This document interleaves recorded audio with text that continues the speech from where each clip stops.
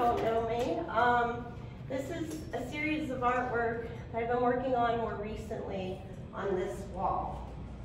The other walls have some older artwork. One of the things that I did, I had a show recently and I had to fill a large space. And it's not a bad thing, but I do sell work. And when I sell it, goes away. So I start off with this idea and a body of work, and I think, oh, the next show I have, I'm going to have this body of work, and then I don't. So when I was kind of like, oh no, how am I going to fill this very large space? I started looking at all my artwork and trying to figure out how to tie it in together, because they're all different bodies from different times in my life. And what I did was realize that there's transition in everything I do. And I looked into what liminality was, and that's why I have this title, liminal state, because liminality is sort of like this place in between. It's a transition time. You're not here, you're not there, you're not from point A to point C. It's all that in between time and space. And everything, whether it's a mental state or a physical construction, that I've done is in a changing state. Whether it's decaying, whether it's rough waters like I have over there, whether it's being formed back with nature taking over, or whether it's like something more emotional or in my head or more about spirituality. It's all a journey, it's all a transitional process. And then I realized that even the mediums that I work with, and I especially work with Russ, so I'll tell you all about that shortly, does that too. It's a little bit of divination when I work, because it sort of takes me, I start somewhere thinking that I have an end result in my head, but it takes me somewhere else. So I'm always sort of on this journey and through my process. I end up working out my own emotions too with it, and then it's all, it's never finished. It's just always continuing.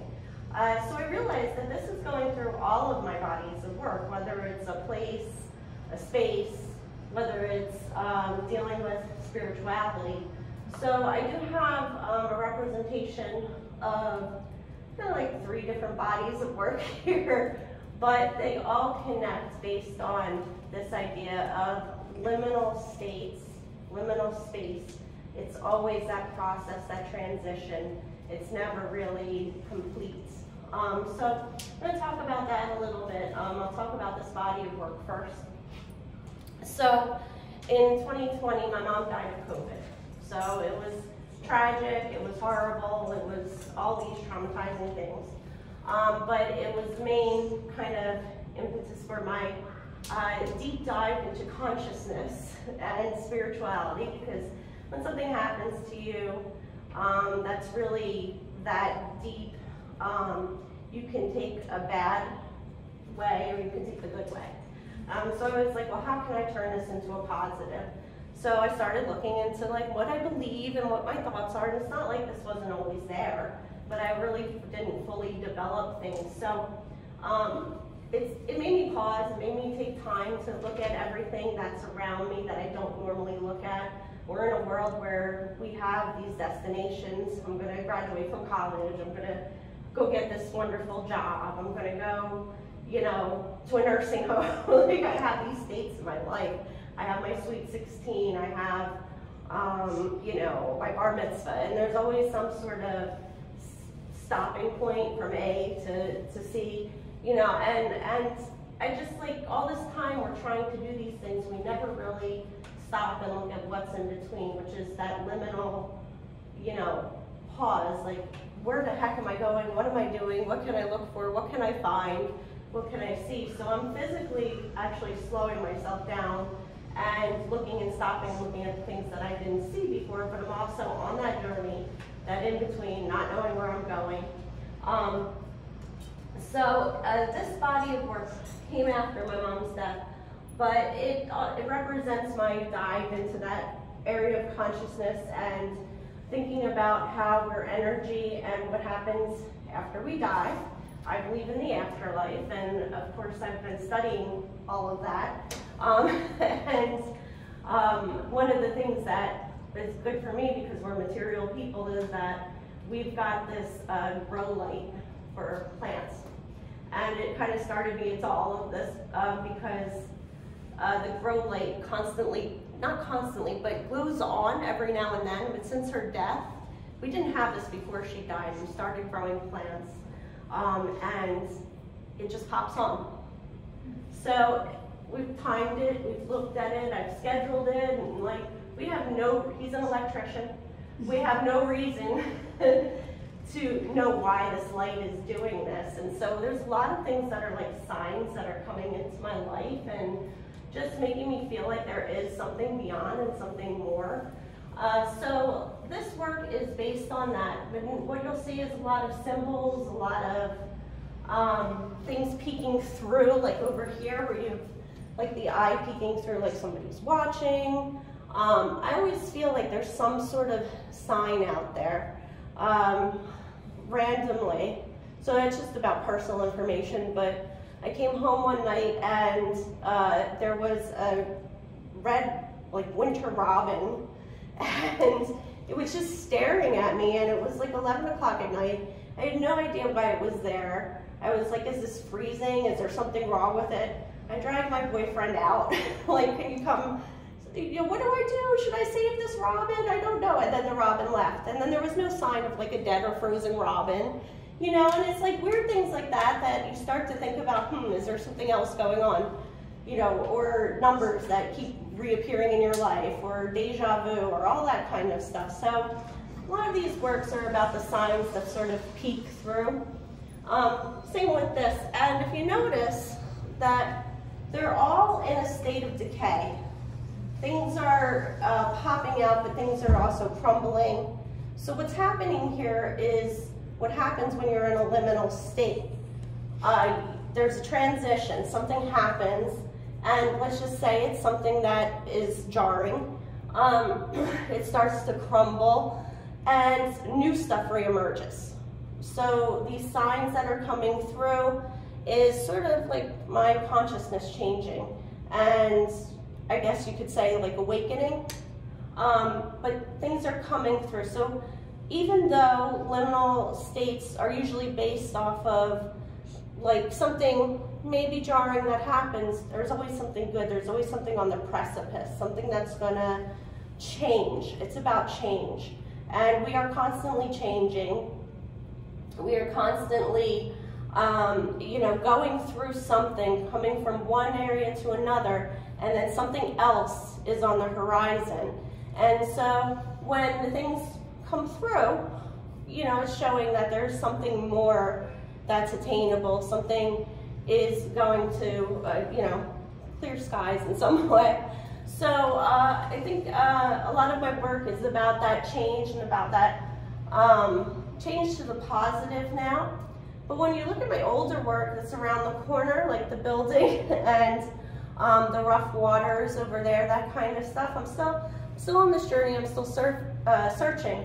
But a lot of it's kind of decaying, and there's a little less of this idea of renewal. So I feel like it's kind of transitioned into more of that renewal aspect. But one of the things I love to do when I was in abandoned buildings and houses and stuff is to actually see nature coming through.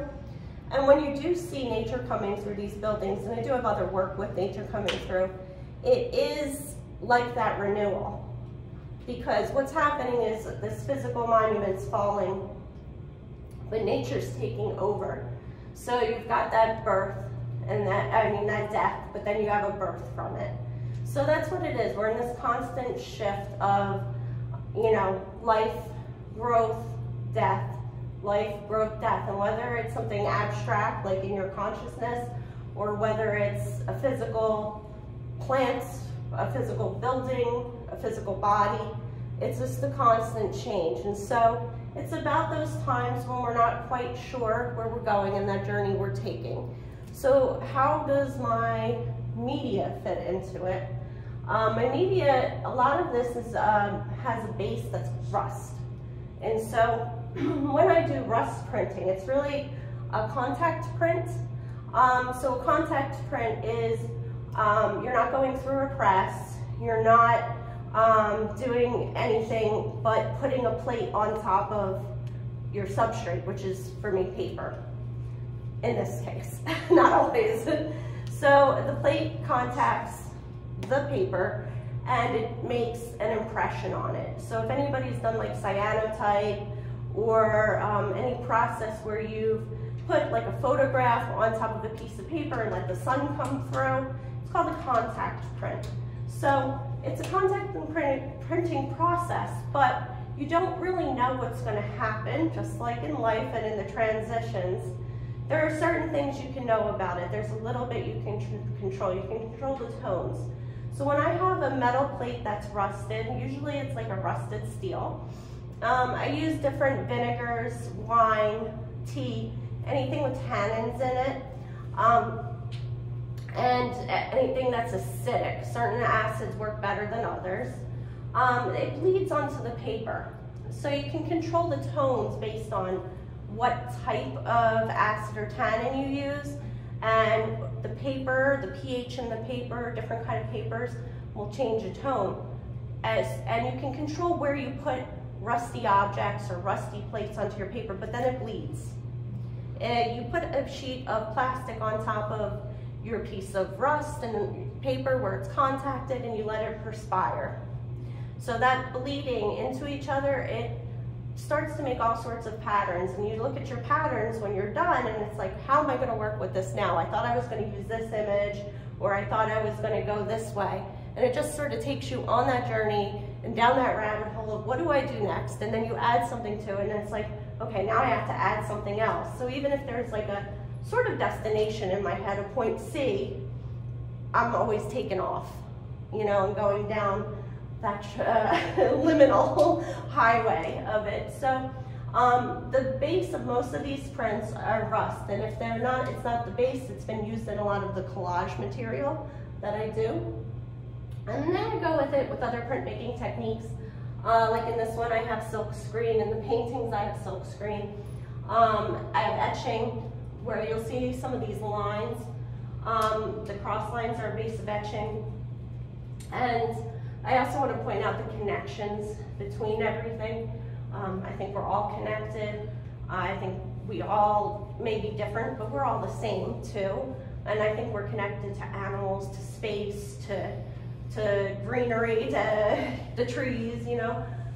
If you look at it like even from the palm of your hand to the veins in your body, to the rings of a tree, to the grain of a tree, to the pattern in a leaf, it's very much similar, and I do think there's connection. So I use these lines to show that connection, and those are usually done with etching plates that I have. And I also do a little bit of lino cut, a little bit of wood cut, and so you'll see little aspects of lino cut like in here, and wood cut here. And you will also see some litho, but it is pronto plate litho, which is something that you can print a photograph on, black and white, and you can roll it like you're going to roll ink onto an actual litho stone. But these are real easy plates. It's close to paper lithography, and they can be used multiple times, but not as long as you would use a stone in lithography. So it's sort of like the cheaper, easier version of lithography, but I put that in here. And let me point out a few more things. I use also a lot of gold sort of to represent heavenly or like otherworldly, that kind of thing, sort of like always been done in art history. Back to even the Byzantine era. So I do use gold to represent that, or some metallics, and it's gold leaf. So I apply that, and let me just see if there's any other monotypes. So I go back in with monotypes, which is painting on plexiglass, and run it through a press. So half of them are, parts of them are done through a press, parts are done through contact printing, So there's just a little bit of everything. And I also go in sometimes with painting tools. Sometimes if there's a spot that I need to pull out in some way. Around the corner, you're gonna see some images that look photographic. That's used with, so here's another process, you don't always know what's gonna happen, but gel transfer. So if you take a photocopy or a laser print and you put gel down and you let it sit on it, let it dry, gotta smooth it out, make sure it's tight. You then wipe off the paper, all the fibers of the paper with water, and what happens is it starts to peel up and you start to see your photo. And sometimes it's perfect, and sometimes if a little part was wet or there was a little wrinkle or something just didn't go quite right or adhere quite right, it starts to pull up and looks like it's deteriorated. So you don't always know what you're going to get, and that takes you down that alley too. So a lot of the stuff is like just taking me down the process to the complete image. And then sometimes I look at them and I don't even think they're done, so when they get done to show, I'll take them out and I might add something else to them. So I don't have that like fear of destroying things because I'm working with that change in that process and I'm open to it. And so I hope that comes through in like my new artwork. But that's how I work. So it's all about change, transition, the journey, the process. And that's why I call it liminal state. So, does anybody have any questions? So when you work with rust, you have like a plate that's rusted, and then do you put the paper on top of that, or is that? So you can either put it on top or underneath, but I have, so this is a cool thing to do and an even really easy thing to do. I have some large plates of just sheets of actual rusted steel or steel that I intend to rust as well. But you can also just like walk down the street, pick up any rusty item and start collecting them. So you can use a large plate, you can use like sheet metal, or you can use things that you find on the train track or at the side of the car or in a garage. And you can also find things on eBay sometimes. So I found a bunch of steel cuttings that were kind of leftovers from somebody who does, you know, just cutting steel for actual selling. Like here's a sign for my wall made of steel kind of thing. And you'll see like over here, I have a skeleton in here, the skull face. That's from one of those cutouts. So they're like discarded cutouts. So there's all sorts of things that you can use. You just have to get the right kind of metal that will actually rust. So if you're doing a large plate, it's easy to put the paper on top. But otherwise, what you want to do is actually put your paper down. You can put it's better to have damp paper. Then you would put your items where you want them and arrange them in a composition. So there's a little bit of control, but that changes later on because you don't know really what you're going to get. You would put the vinegars before you actually put the items on the paper. So if I have a landscape in mind, I might decide that I'm going to put a red wine down as one layer with a horizon line, and then I might put apple cider vinegar on top. They're going to make different tones. So the apple cider vinegar is going to be a little more orange, and the red wine is going to be a little grayer or blacker. So there are certain things that you can do to kind of know what's happening, but then it all meets. So if there's paper, wet paper better. Vinegars or wines or anything acidic, you gotta kind of experiment with different things. Rusty bits, and then saran wrap or any kind of plastic to let it perspire, and you let it sit. And then you can do it again if you want to. You can keep working on it. The thing is, the question that I get a lot about the rust prints is it archival? Because when you're working for, you know, for somebody to buy your piece for a lot of money, although mine don't cost a lot, which is why I sell them, you want them to be archival. So you can do things like spray them. You can spray them with an acrylic sealer of some sort. There's all sorts of things. But the other thing is you can just let life happen, just like the liminal state. So I've got lots of layers on top of mine, a lot of things happening. That's going to hold in the rust as long as possible. But if something happens, I just let it happen to it, And by the time anybody bought my $1 million painting, I'd be dead. So I don't worry about that, what happens in the museum. That's for conservationists. So that's basic rust printing. It's a really easy process. You want to make sure that your items are tight. So if they're not heavy objects, you want to sit like books on top of them or something to weight them down. But a really simple process. It just takes a lot of experimenting. It is actually a fiber process. So people will dye scarves and different things with rust, and that's where it comes from. When you apply it to paper, you do have to think about what kind of paper you're going to use. It's good to use heavyweight printmaking paper because it's not going to rip and tear. But you also get a lot of good patterns with like paper, Asian rice papers that you would get for wood cutting. That kind of paper works really well. It's kind of pliable and it doesn't usually rip unless it's cheap paper that it rips. Hello. I came a couple minutes late, but you may have already answered this. One, I just want to say this show is incredible, and thank you for sharing your art with us. I was really happy to see your stuff up when I came back from break. But how long does it typically take for like something of this size to be made? Like how long did it take for your pieces? Like I'm a huge person about process, so like I love this and I just want to know more about it. So I didn't answer that.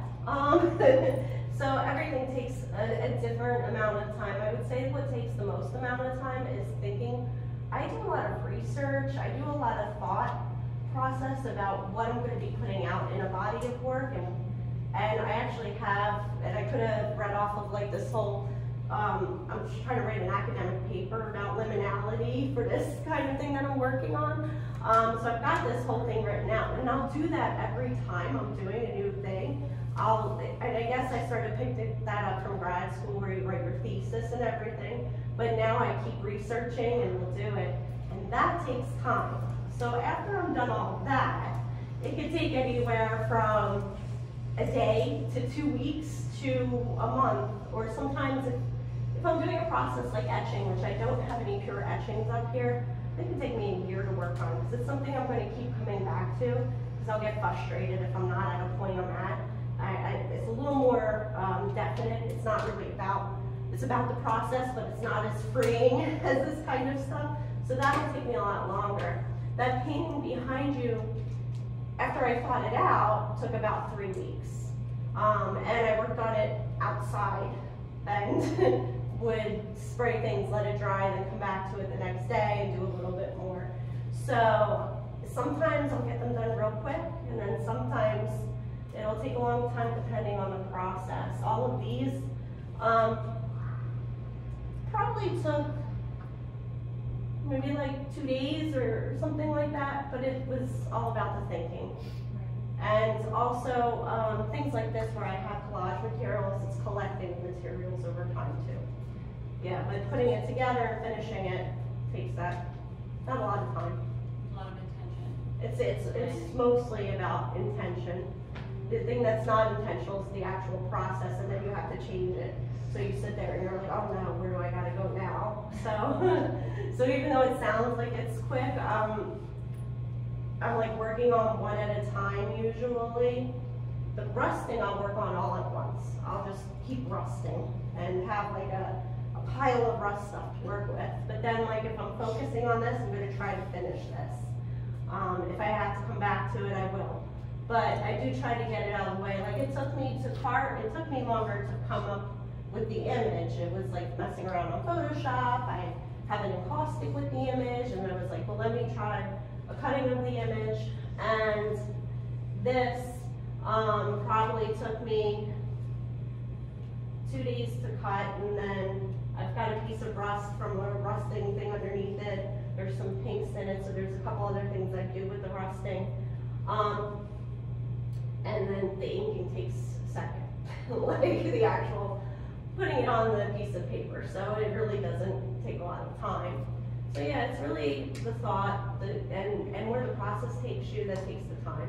If you kind of go astray, then it'll take you a little bit longer to figure it out. There's a lot of resiliency in these pieces, and I relate to everything you were saying, so, again, thank you. Thank you. Do you believe in reincarnation? Yes. I do, and I'm learning about it and going down rabbit holes that my friends here think I'm a little crazy for. They think I might need an intervention. Oh, yeah, we want to hear about this. I actually, I did go into listening to people talk about extra dimensions and channeling extra dimensions, and this is where they really think I need the intervention. Yeah, it was the spiders and the berries. Well, there were spiders and fairy That words was- involved with the channeling, so it's stuck in their head. But I believe anything's possible. I believe that we are all energy, and that, you know, I'm trying to prove that to myself, that we actually do see our families again, because that's a main part of like my intention here and why I do that. But I believe that, you know, we do exist after this life, and I believe that we may come back. I do believe in that feeling of like you've been someplace before, or you know, and I've had that feeling. Yeah, I believe in reincarnation, but I'm open to believing a lot of things, and to the dismay of my friends sometimes, maybe a little too much. So yeah, but I do believe that we're just energy, and we do go somewhere after this, and then we can come back, and that there are other places to go. I believe that we can be on other planets, and that people who are channeling information, some of them are legit. At least if they're not legit, they believe they are. So it's their truth, you know. So if somebody really believes what they're saying, then, you know, it's a truth, and you believe it because they're putting that out there. If somebody's saying something and, you know, it sounds like they're lying, and you know that they don't truly believe it, you kind of know that. So when I watch these people or read these books, you know, I believe that these people believe these things. They believe that everything they say happens to them. So I read a lot of books about reincarnation, about the afterlife, about all of that stuff. I don't have a question, but I just wanted to say I spend a lot of time down here, and every time I walk past your pieces, I see something new within the layers, and I love that, and it just goes along with your whole theme. Also, like, we have layers as people, and you really did a great job at representing that. Thank you.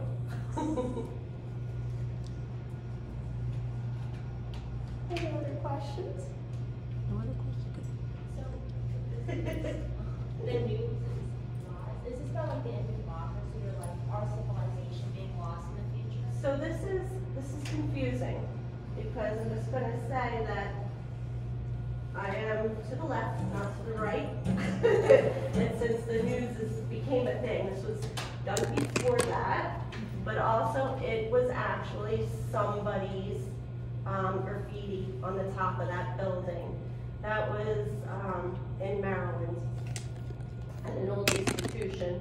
But I thought it was poignant, and the thing is that I actually had a nun who was a student here, who was Syrian, and when things were happening with ISIS and everything, all sorts of stuff was going on in the news, and it was around this time, she said that everything they put in the news was wrong. It wasn't even that part of Syria they were in. They weren't even in Syria when they were putting it on the news, basically. So, I mean, she noticed, like, it was her hood. It's where she grew up and stuff, and they weren't even representing the place as is. And so that was one of those things that just came up, and I was like, yeah, you know, we're kind of, I do believe that this is where my friends would say I'm a little crazy. It's not that I'm a conspiracy theorist, but I'm apt to sometimes believe what people might put out there, or at least come up with my own ideas about it. But I do think that there's an element of control in our media. So, you know, I think you have to think for yourselves and make your own choices and decide, because even if it's something you want to hear, it doesn't necessarily mean it's true. There is always an agenda. So, yeah, so I have thought about that a lot, especially with the presidency and everything that happened. And sometimes it's a little awkward to put it up on the wall now. So, yeah. But I do feel like it probably is filled with lies. But that doesn't mean you shouldn't listen to what's out there. Just make up your own opinions about it. So as an artist, I think we can all attest that, and Pam says this all the time, that once you put your art in a gallery space, it's no longer what you were intending, but this gallery show seems very intentional. So if there's like one thing you would like us to take away from the artwork, what would that be, like coming from you? I would say, and this is what they tried to teach me in undergrad, but I didn't quite get, was to put yourself into it. But the thing is that a lot of times you're still trying to figure out who you are and where you are. I feel like I'm at an age and have witnessed a lot of death, and because there's more than my story here. And there's a lot of things that's happened in my life has made me more understand who I am and more comfortable with myself, so time will grow with that.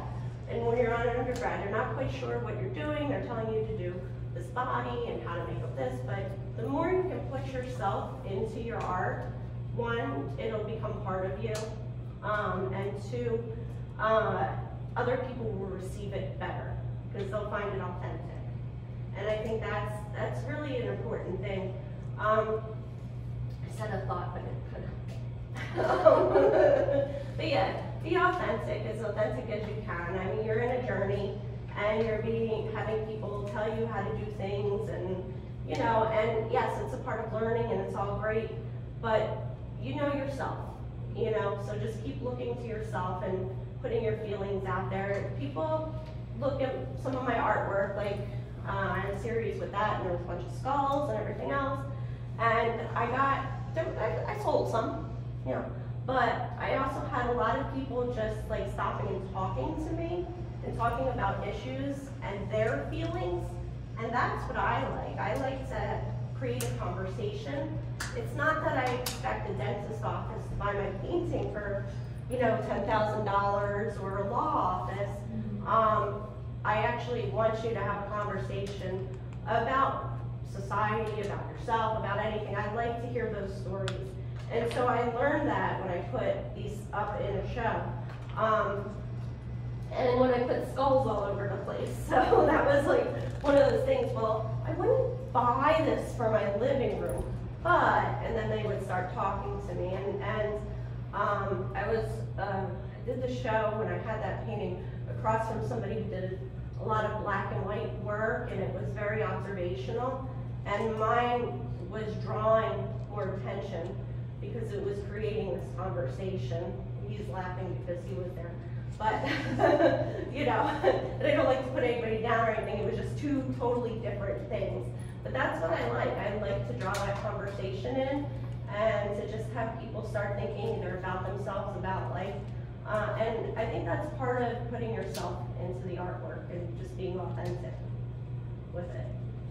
Yeah, I mean, I was a student of yours, and you can, I have a lot of similar ideas to you and how we're all connected. And before I came here, I actually had something heavy dropped on me, and there was this huge sense of relief when I heard you talking about what your art meant to you and the layers and how we're all connected and how, you know, we're connected to nature and everything. And I just felt, okay, like I meant to be in this spot right here, hearing her talk about her art, and it was just so profound, and I was so like shaken up when I walked in. And then again, there was a sense of relief, and like it's so important that you keep making art like this, because there are people that want to sell the $10,000, piece of artwork to the dentist's office, and they're okay with that, but it really does show in your work, and I think that's so profound.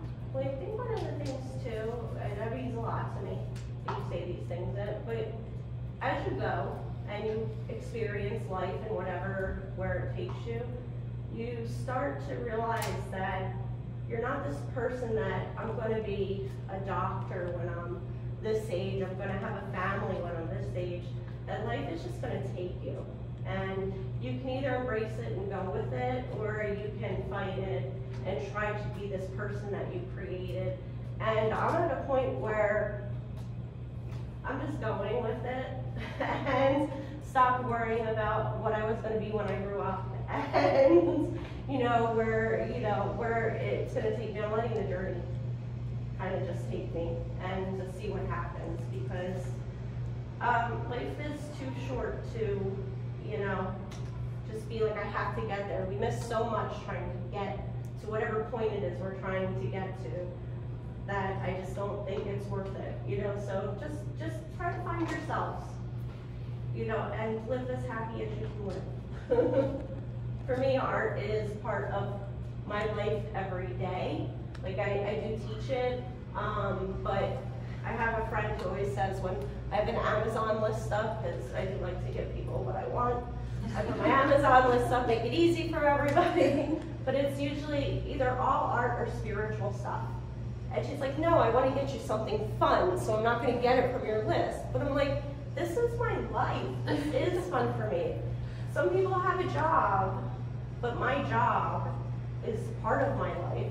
It's my hobbies. It's my everyday. It just is. So I kind of got to the point where I live art.